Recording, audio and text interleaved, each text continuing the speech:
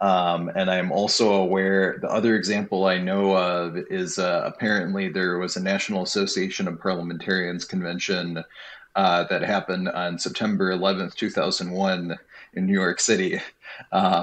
So that convention had to Josh, be are you adjourned laughing at for 9/11? emergency Are you reasons. laughing at 9/11 right now, Josh? No, dark comedy, John. Okay.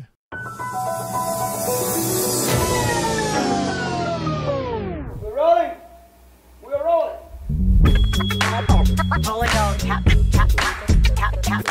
This is a real thing. Real thing.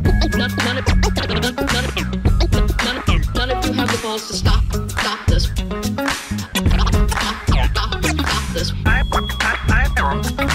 I've got plenty of time. I have nothing else going on today. We're in the Wedge neighborhood right now.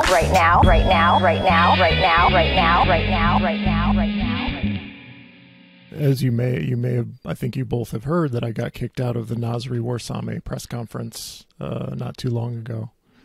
A campaign person said that I was too negative about their campaign, which is understandable because I just had, a few days earlier, I watched them chase another campaign off the stage, out the back door and out of the building. So I do have sort of a negative perspective, but I would have been fair.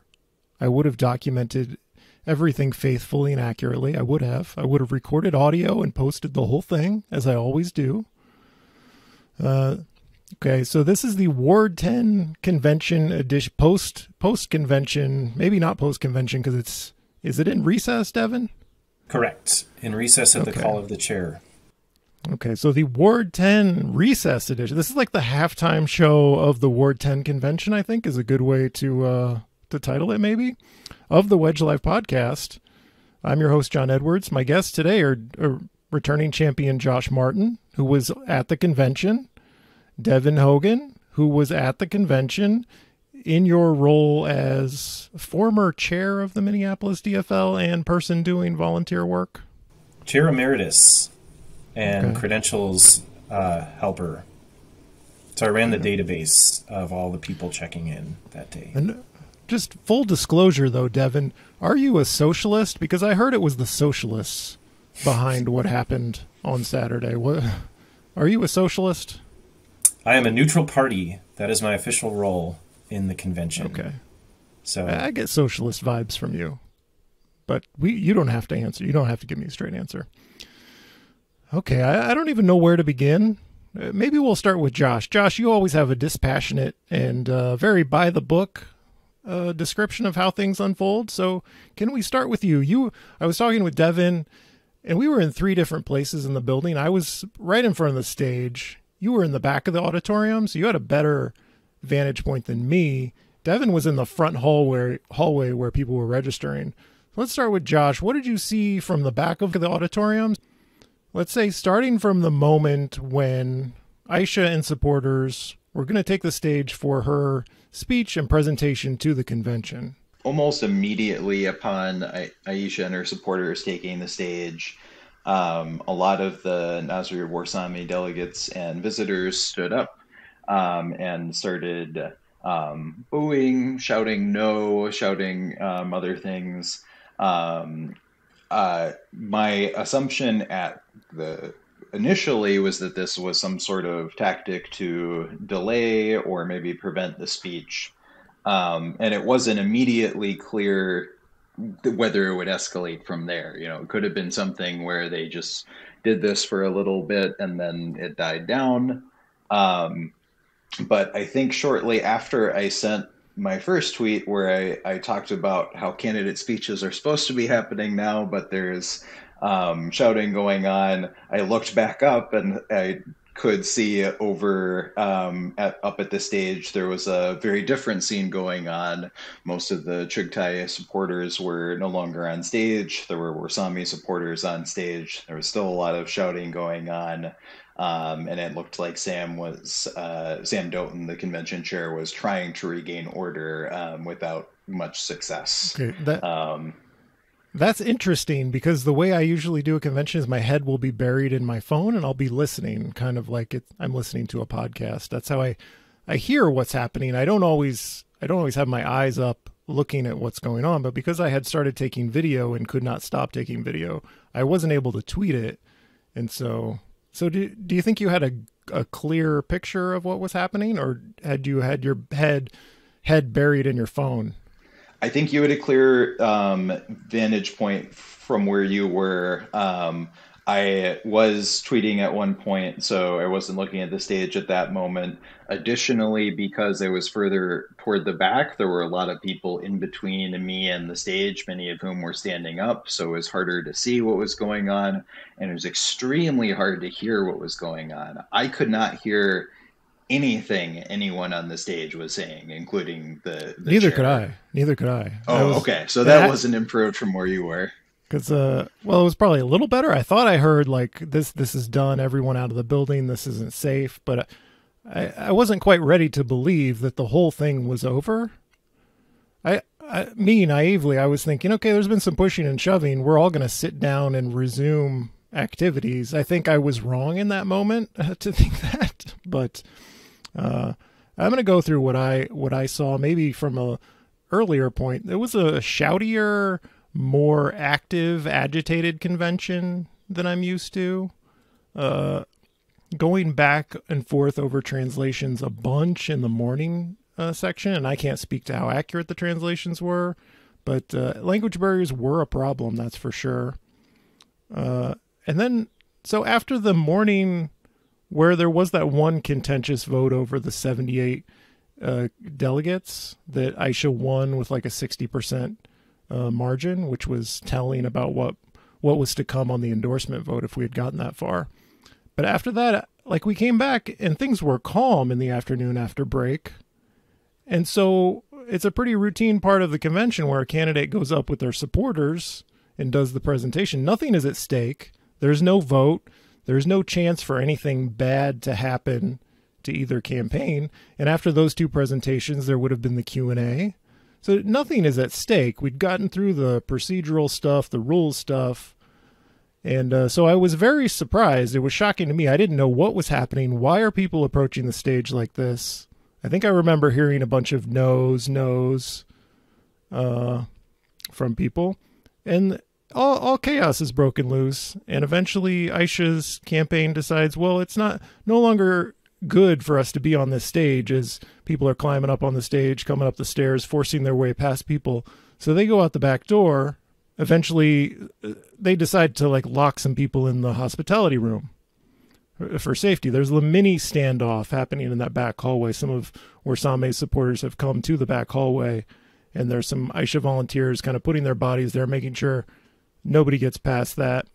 Nothing serious happened back there that I could see, and then the police show up and everyone evacuates the building. To Devin, where were you and what did you see? Yeah, so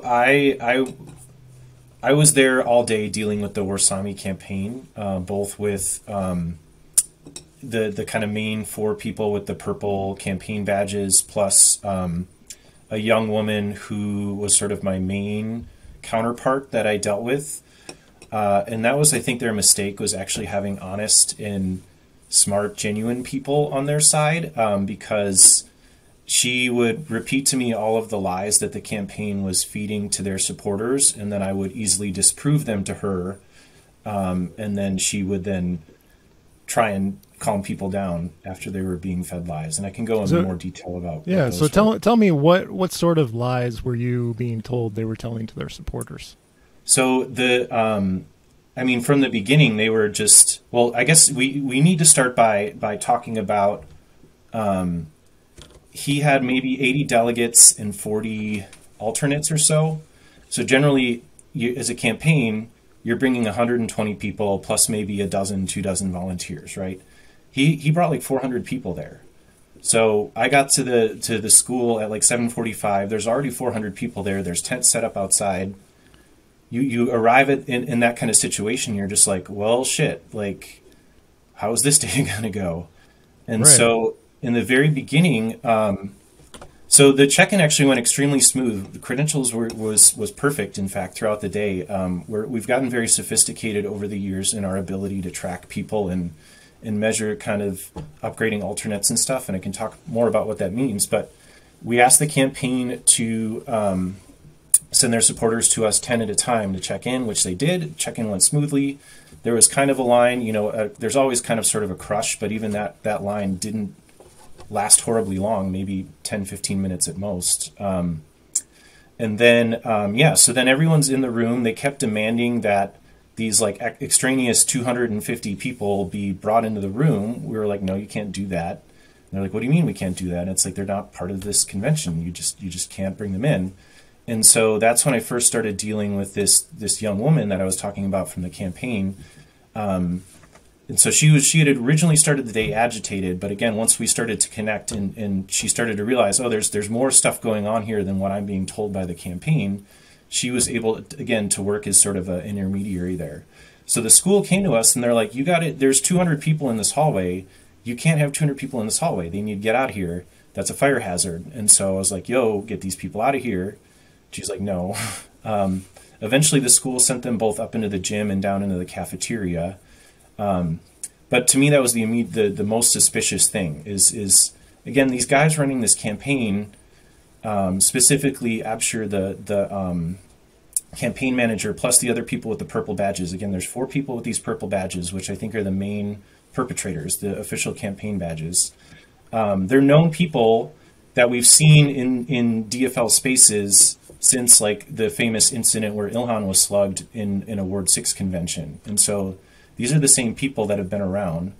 And so, I mean, they were sort of, I think, the instigators of all of this. And again, they know better. Abshir ran Bernie Sanders' caucuses, so he knows better than to bring all these extraneous people. Yeah, so that's a good point about the crowd. That is one thing, aside from the melee at the end and rushing the stage, that I'd never seen before, was just the mass of people outside the school when I first arrived was astonishing to me. And I was able to get through the line inside the school like immediately. There was no line to check in, but the tents outside and all of the people outside, I was like, am I going to have to wait in this line outside the school for hours to get in? I guess those people weren't delegates. Correct. Or a lot of them were not delegates. I have never seen that before. Just the numbers of people who were there that I didn't realize weren't even delegates or alternates. Yeah, and I noticed that more, and I noticed that especially inside the auditorium. The visitors and alternate section is mainly a handful of alternates, me, and some campaign volunteers, and that's about it. It's mainly Josh Martin and John Edwards in the visitor section of convention. Nobody is interested in spending their day inside a school auditorium ever. Devin, where should we pick up your side of the story from? So the other thing that was suspicious as well was before the convention, I was on not all, but at least half of the planning meetings that took place, is the campaign didn't send anyone to these planning meetings. And so normally if you're a serious campaign, you send your people to these planning meetings because you want to have influence in how the convention is run because you care. And so the fact that they didn't send anyone either meant they didn't care or like they just were up to something, I guess. I don't know. I'm not sure. But so that again, so those are the two main suspicious things, that you bring all these extra people. These people are demanding to be brought into the space. The space is not literally big enough for all of these people, and they're not supposed to be there to begin with. So right. And I think it's important to emphasize again what you said about his campaign manager worked for Bernie Sanders in Iowa, which is like the caucus capital of the universe. So the idea that he wouldn't know, there's no point to bringing all these extraneous people to the convention. He knew. And I feel bad because these are people who, I don't know what exactly they're told, but it's something along the lines of, hey, come support this guy, come support this handsome young man, and like, they're like, sure, I'll go support this guy. And generally in a convention, there's a lot of first-time convention goers that are like, hey, I'm here to support someone. And then they're like, oh, God, why am I sitting through 2 hours of nonsense? I'm just literally here to support someone. And so, coupling not speaking English to that, and then coupling, well, you're not allowed in this room where the support is happening, even though, like, a proper campaign would have, A, not brought them to begin with, or B, more accurately explained how they could support them. Which, again, this young woman I dealt with, the way she talked to the supporters, she was like, yo, we're going to celebrate anyways. Go sit in the gym. It'll be great. We're going to celebrate no matter what the outcome is. And so, like I said, that was their fatal flaw, was actually having honest and genuine people also working for their campaign who sort of let the mask slip. But so there's a lot of back and forth about upgrading alternates. And so for people that don't know what that means, basically each precinct is allowed a certain number of delegates in the delegation.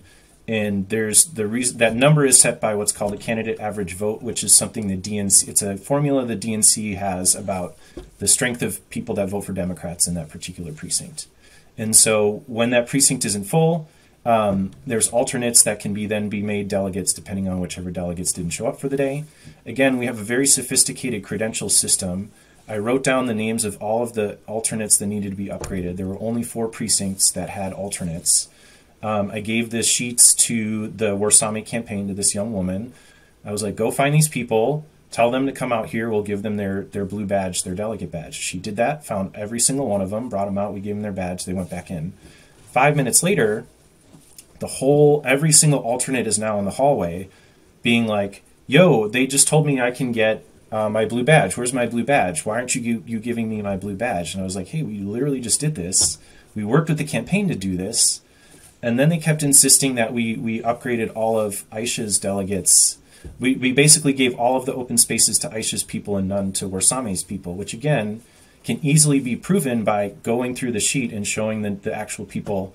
And so I show this to this young woman, and then one of the 4 campaign people with the purple badges came out screaming all this stuff. She had a bullhorn at this point, screaming in the ears of LaTanya.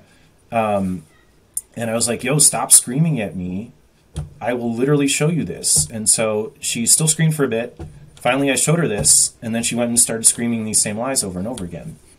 I do want to pause and say, mega big props to LaTanya. I don't know if you guys saw her. She was the woman in the purple vest, or the pink vest.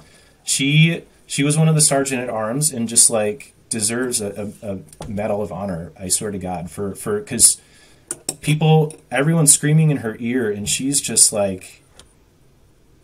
taking nonsense, trying to help people talk it out, all that kind of stuff. So Devin, are you talking about stuff? So I caught LaTanya on video in the middle of it in the convention hall. And what you're talking about is stuff that happened in that front hallway. LaTanya was also in the middle of it out there. Yeah. Yep. Everywhere. In the middle of it, everywhere, all the time. Just all day long. Just taking it and just taking it like a champ. Just being awesome. So God bless her. I mean, she above and beyond. So one thing I was thinking, I don't think I was as fazed by it in the moment, but when you're in the middle of something like that and there's pushing and shoving and people are larger than you and there's a lot of them, it can stress you out. Even if no one throws a punch, your heart rate goes up. Who knows what your age and ability level is? If you have health conditions, it's dangerous when things like this happen. Someone can fall and hit their head. Anything can happen when stuff like this breaks out. And fortunately, I don't think anyone was seriously injured, but it was a very dangerous situation. I just think that's maybe was not clear to me in the moment. It's very clear to me now. That was a very dangerous situation. Someone that was on the stage had a torn rotator cuff, so I would call that. So that's not been reported out yet, but that was definitely a serious injury. And so I guess just to finish up my perspective is I was out in the hallway when one of the sergeant at arms ran out and was like, Devin, get in here immediately. And I was like, okay, someone's waving their arm saying, get in here. I get in there. And what had happened was, for people that weren't there, it's a school auditorium. There's 3 aisles, and we had some chairs set up in the aisles delineating between delegates sit in front of this, everyone else sits behind it. The reason why we separate people like that is because the people who are allowed to vote need to be separated in order for the ballots to be handed out and all of that to be done correctly. The big breakdown in the 2018 Senate District Convention was that everyone had gone through credentials, and then then they went into the room without having been fully. So they go through the process of getting credentials and then go into the room where there's no one actually separating the people who can vote from the people who can't vote. And so when you tell the people who had just gone through this line, you need to get out of the room and do this over again, they flip out. And that's how that one ended. So we were very intentional this time in being very obvious as to where people were supposed to sit. And so the sergeant at arms who flagged me down was like this woman who was standing in front of those chairs was like a small woman, 5 feet tall, something like that. And and so she's just being mobbed. People are just pushing through. And the sergeant who had come and gotten me had literally been run over and like knocked over. And so she was like physically shaking. She was so upset. And so, all these people, I heard the boos. So I was in there pretty quickly. I saw there were still Aisha people filing up on stage when the rush had happened. And so, you start to see her meaning Aisha's people who were just there like it was any normal convention, just be like, well, screw this, get up and leave. And so we had to help like escort some elderly people out as this crush is coming to the stage. And everyone's like, and then I stood in the chairs and I see you, John. I was like, oh, there's John with his video camera. This is about to go on the internet and the whole internet's going to find out what's happening here. And everyone's looking at me. I'm like, it's over. Get out of here. This is done. You can't come back from this. And so that was kind of weird. But then once people started pushing towards the stage and getting up on stage, that's when it crossed from ridiculous to dangerous. And so you see these people like getting on stage, pulling the mic from each other. And one of the women, again with the purple campaign badge, getting up and banging the table. She was throwing, papers around in Sam's parliamentary procedure book. I thought she was literally going to flip the table off the stage. It was insane. Right. So Southwest Voices story reported that the police have been called at 12:30, which is roughly the time we had broken for lunch and prayers. And so, do you know where that happened? Was that in your presence out in that front hallway? What's that about? Nope. You don't know? Nope. And it was quiet then, because like you said, lunch. Josh, did you see any assaults apart from the thing in front of the stage? You didn't see any assaults. I did not witness any assaults. And as for the 12:30 thing, yeah, that was a surprise to me as well, because it was fairly calm in the auditorium at that time. I do remember at some point there seemed to be some sort of commotion near the back hallways, but I don't know if that was related or not. There were commotions throughout the day, and I don't recall exactly when that was. There was a point right before I left the auditorium to go on break when I saw a friend of mine who works for or was helping Aisha's campaign getting into it in a heated conversation with several women, and I was like, should I go over there? That looks like it could potentially escalate. I didn't go over there because I just figured it wouldn't help, but there were moments like that where you think, well, that looks like a heated conversation. Yeah, I definitely noticed a lot of what seemed to be, and it's not unusual to see representatives from campaigns talking to each other throughout a convention, usually negotiating different things. These were more tense conversations, or appeared to be more tense conversations than what I normally see. And it wasn't even like a negotiation style conversation. It felt to me like it was let's calm down here. Let's de-escalate. Let's clear up whatever it is you seem to be confused about, kind of thing. I figured we would go through what the various campaigns are saying about what happened. And the message from Aisha's campaign is consistent with what I saw. And I can't vouch for all the injuries and assaults because it was just a mob scene, but it's clear there was one campaign storming the stage and another campaign retreating. And I did see Aisha's campaign de-escalating, moving people away, getting them away from danger. They were very diligent about that. I think that's just indisputable from my perspective. They were chased off the stage into that back hallway.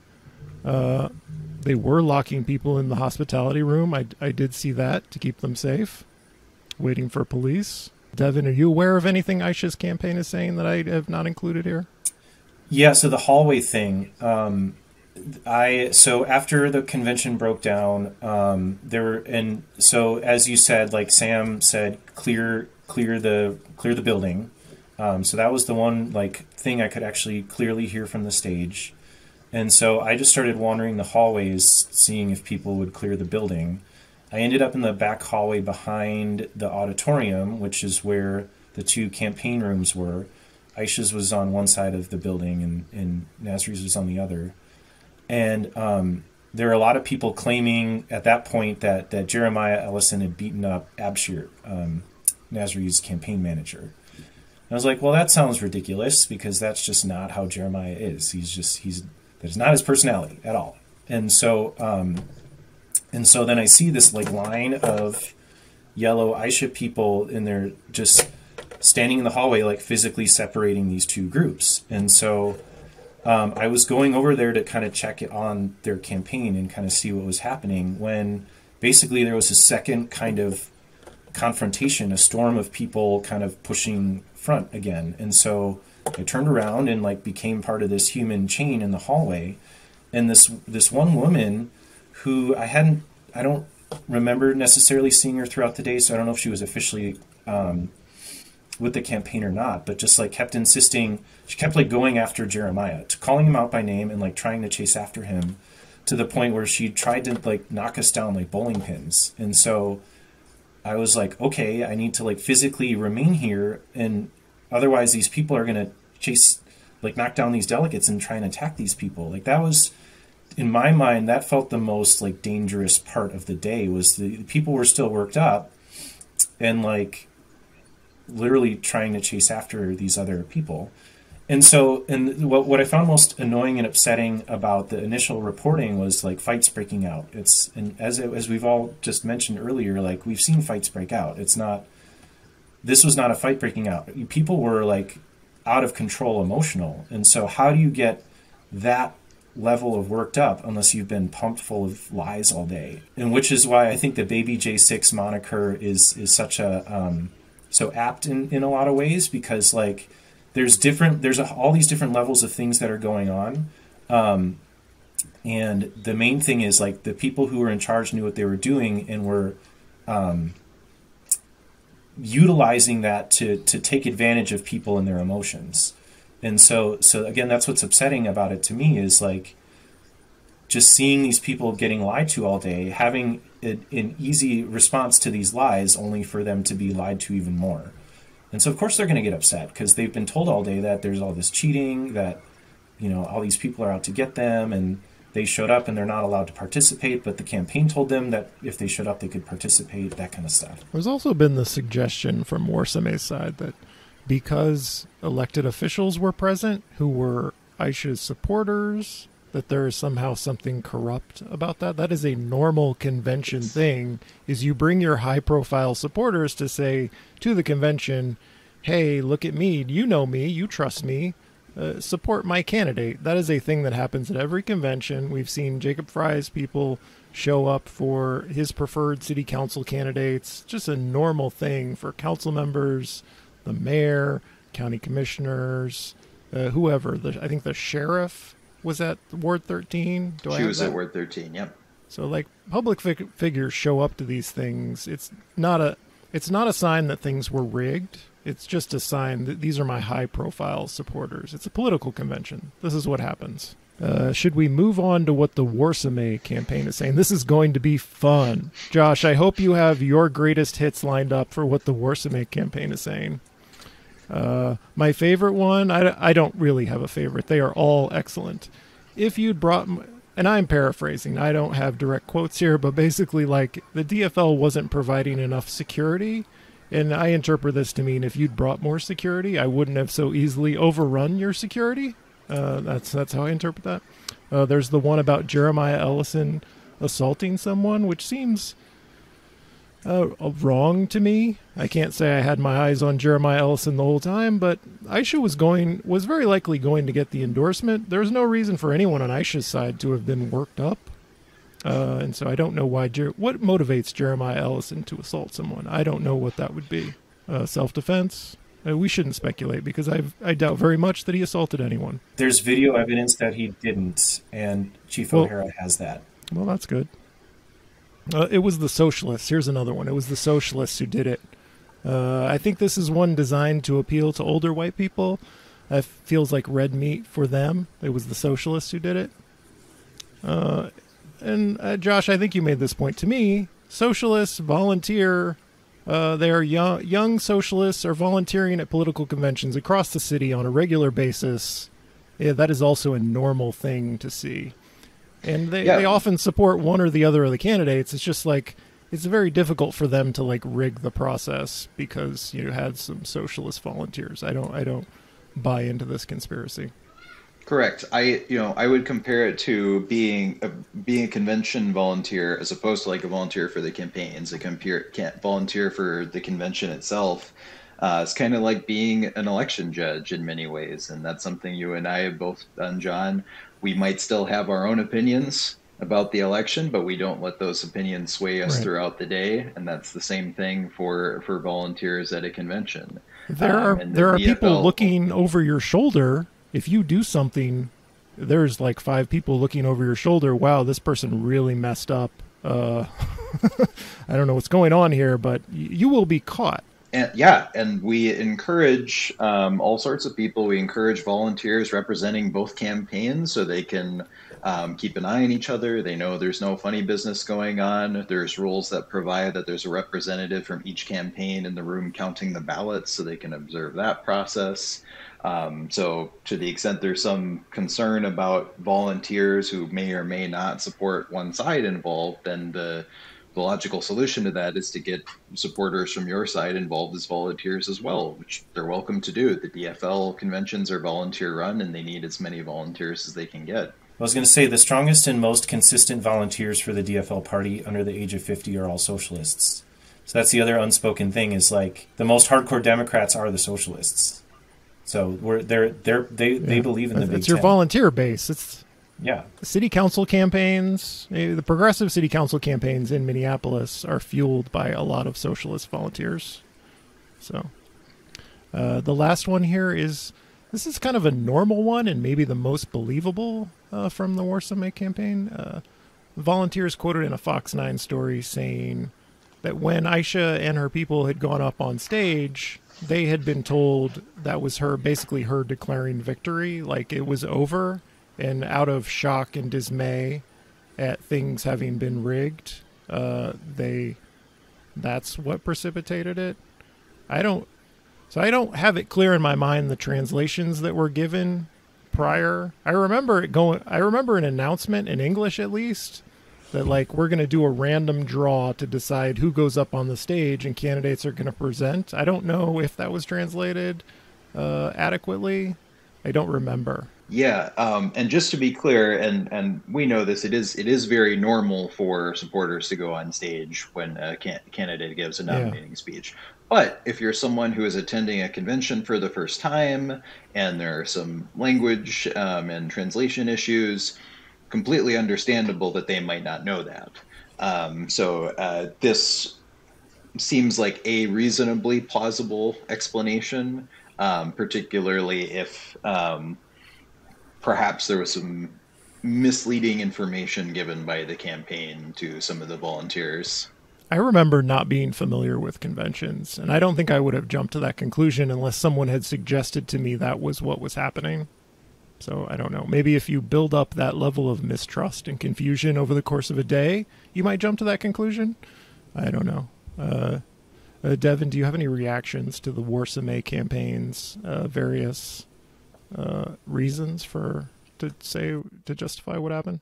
I do think that it explains the booing, perhaps, but I don't know that that explains the rushing the stage, which then led into actual shoving matches, and again, the video very clearly shows one side shoving the other and the other side walking away while it's happening. And so, I don't think it's implausible that people were confused and upset by the presentation of their opponent and not knowing what was going on, but how that spilled over is another question.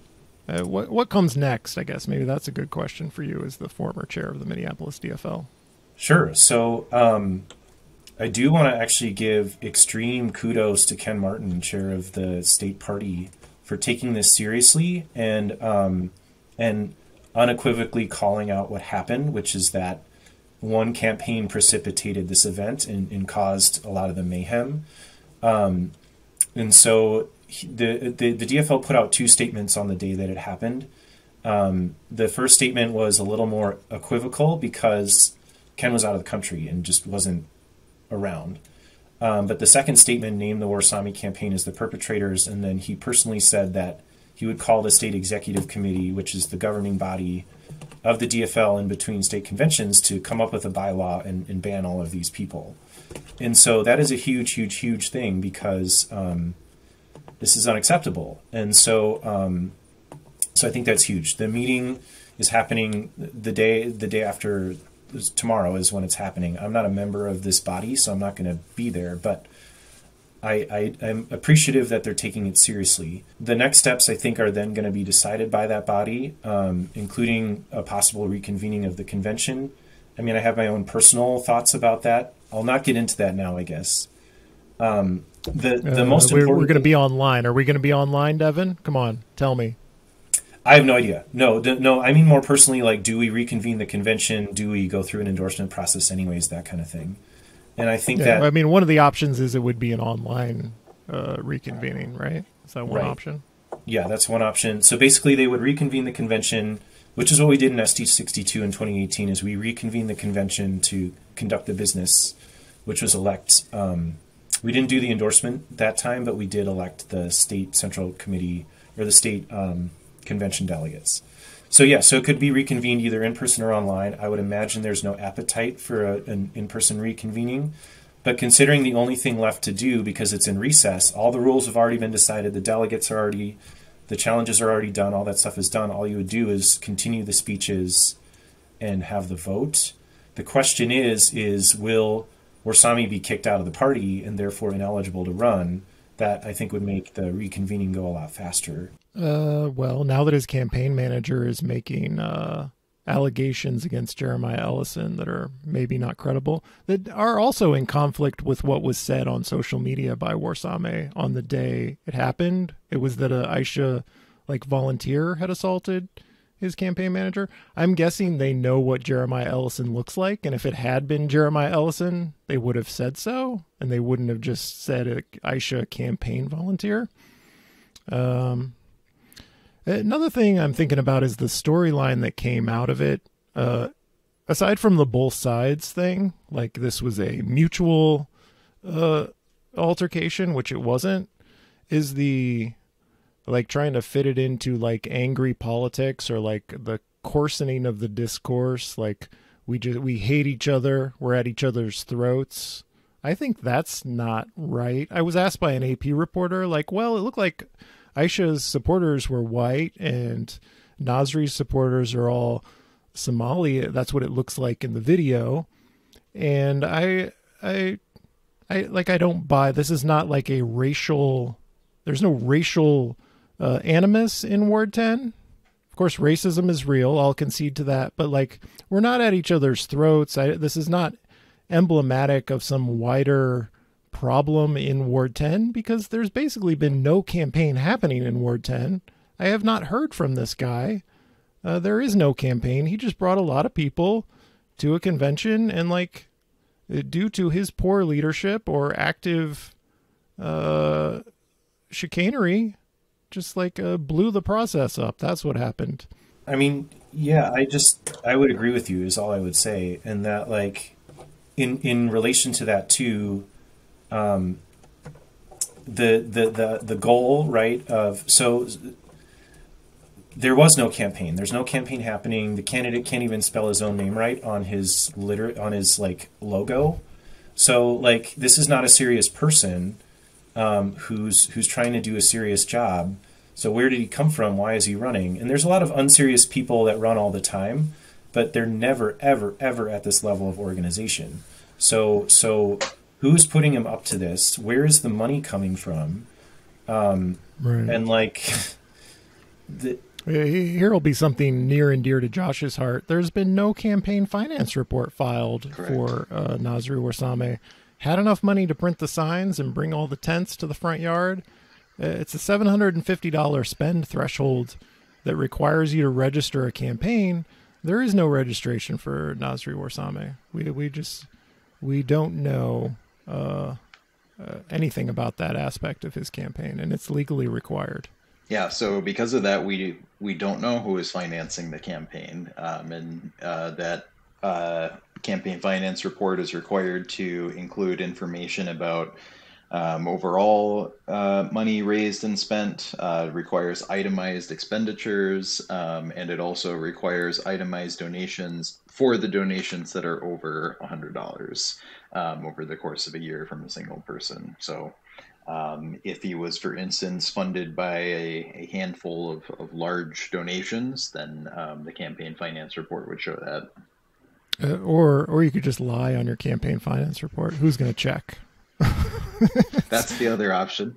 It's like I look at campaign finance reports all the time. I'm like, well, you could just lie. Who is going to check this stuff? Nobody even complains when someone fails to file.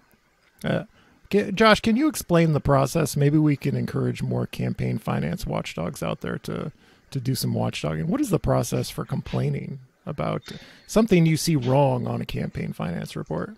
So campaign finance reports issues at the local level are enforced by the Minnesota Office of Administrative Hearings.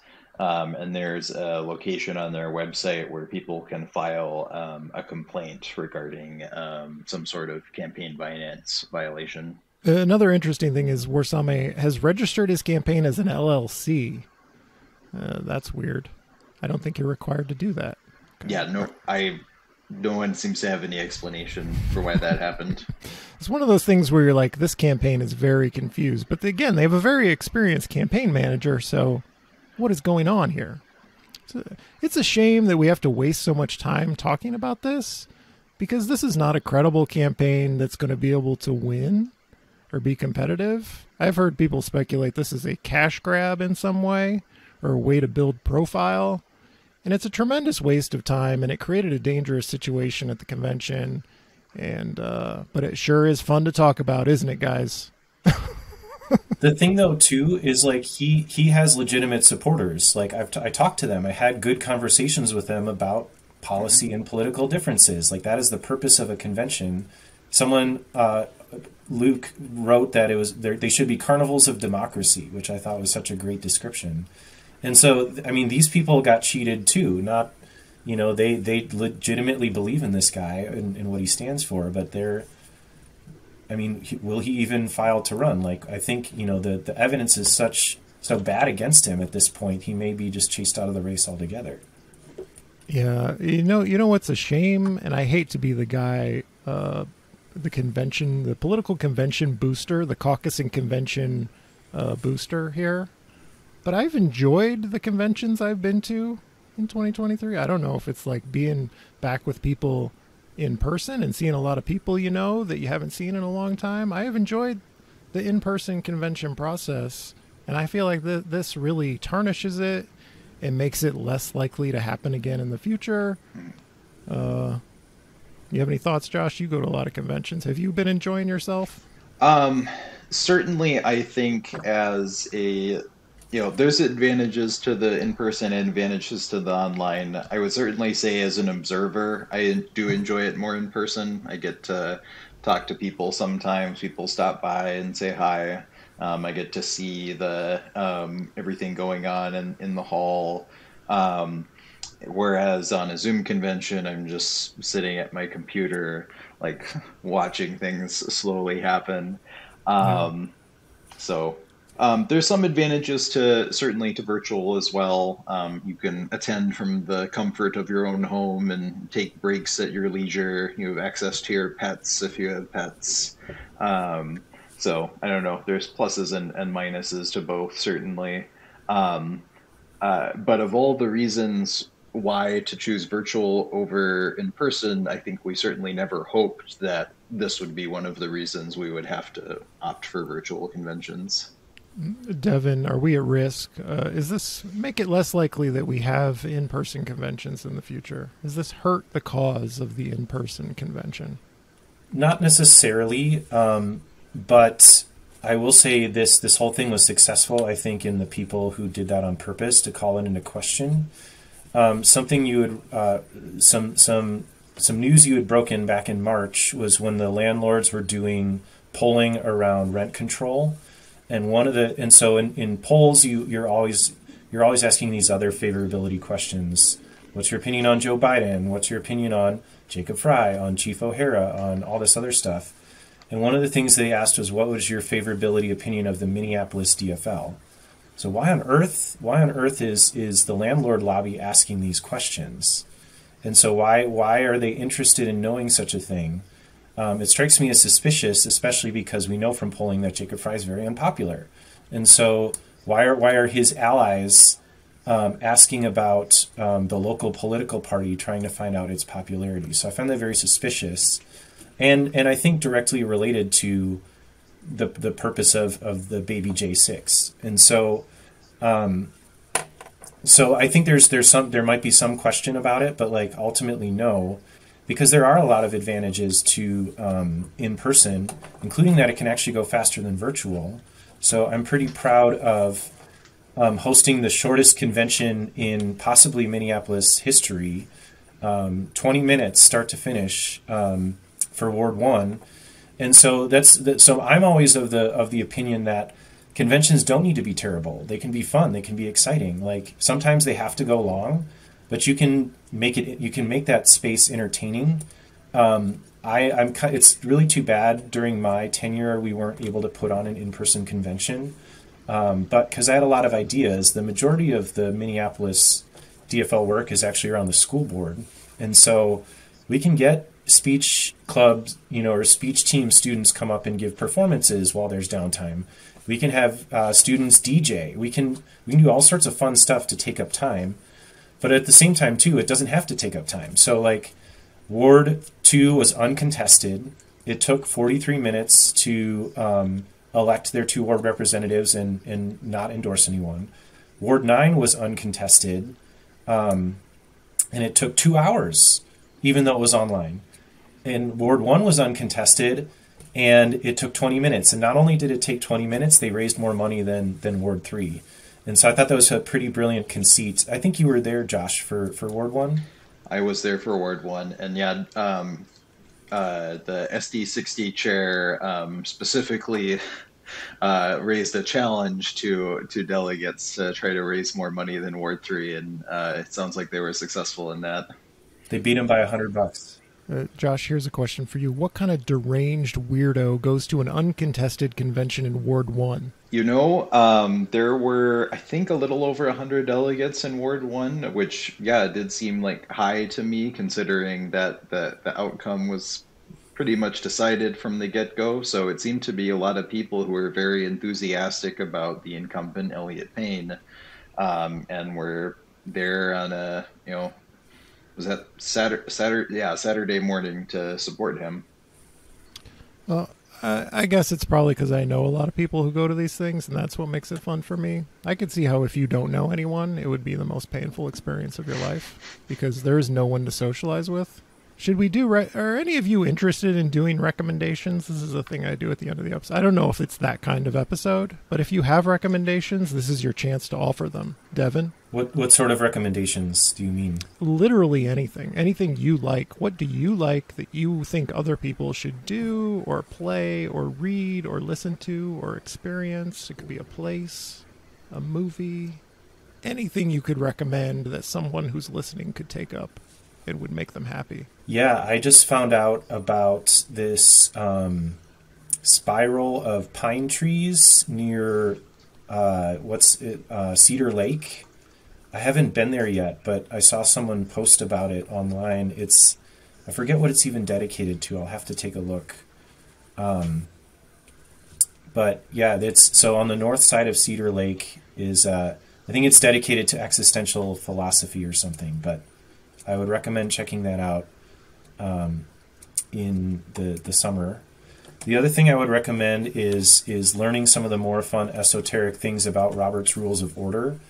So something I actually learned out of this whole situation is that so what's cool about Robert's Rules in political conventions is that the convention body, the people that are in the room, are the ones governing the convention. The chair is just the one facilitating what the people in the room want. And so if the people in the room want to end the convention, they can say, I vote that we end the convention, and you can take a vote and whatever. However, Robert's Rules also allows for the chair to unilaterally end the convention in case of a riot. And so that is, there's solid legal, not legal, but parliamentary reasoning for the chair to recess the convention in the situation that this happened. So I invite people to learn some of the more esoteric things to bring to the next DFL convention and try and stump our parliamentarians on their knowledge. Pretty amazing that Robert's Rules anticipated a riot at your boring Robert's Rules thing. Yeah. Josh, do you have any parliamentarian recommendation? You are a professional parliamentarian, so I'm sure you knew that thing about ending an event in case of a riot, didn't you? Yeah, and that ended up coming in handy for me because I couldn't hear a thing that was going on, but I was able, through my parliamentary procedure knowledge, to correctly surmise what had happened. So yeah, there is a rule in Robert's Rules that says, in the event of fire, riot, or other extreme emergency, if the chair believes taking time for a vote on adjourning would be dangerous to those present, he should declare the meeting adjourned to a suitable time and place for an adjourned meeting if he is able, or to meet at the call of the chair. I've never seen that happen before personally. I'm aware of some other instances. Apparently there was one other DFL convention where something similar happened. And I'm also aware, the other example I know of is apparently there was a National Association of Parliamentarians convention that happened on September 11th, 2001 in New York City. So that convention had to Josh, be are you laughing at for 9/11? emergency Are you reasons. laughing at 9/11 right now, Josh? No, dark comedy, John. Okay. Other parliamentary procedure nerdery that I looked up was about the Nasri Warsame campaign's claim about the delegates potentially not being able to vote on their own challenge, and I went through a pretty detailed analysis of why I think that's not the case when you try to challenge that many delegates en masse, and whether it's even appropriate to do that. Non-parliamentary procedure stuff.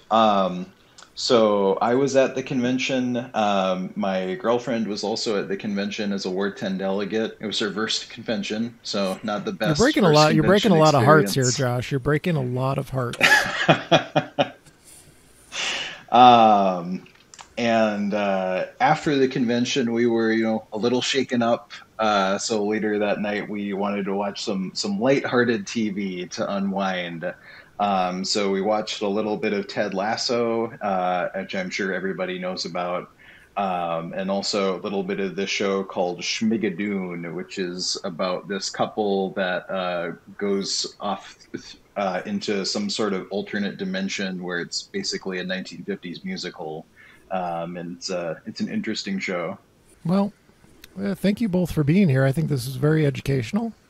I enjoyed it. Devin Hogan, who are you still with the Minneapolis DFL? Chair Emeritus? Is that what I have to call you? Yep. Okay. Josh Martin, who is Parliamentarian Emeritus of the Wedge Live podcast. And Have I been replaced? Oh, yeah, I guess emeritus means you've been replaced. No, we don't have. You can be emeritus and, a parliamentarian. I don't know. I don't understand what these words mean. I'm your host, John Edwards, and this has been the Wedge Live podcast. Thank you for listening.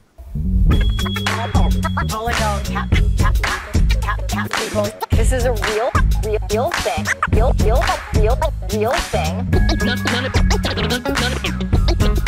None of you have the balls to stop this. Stop this.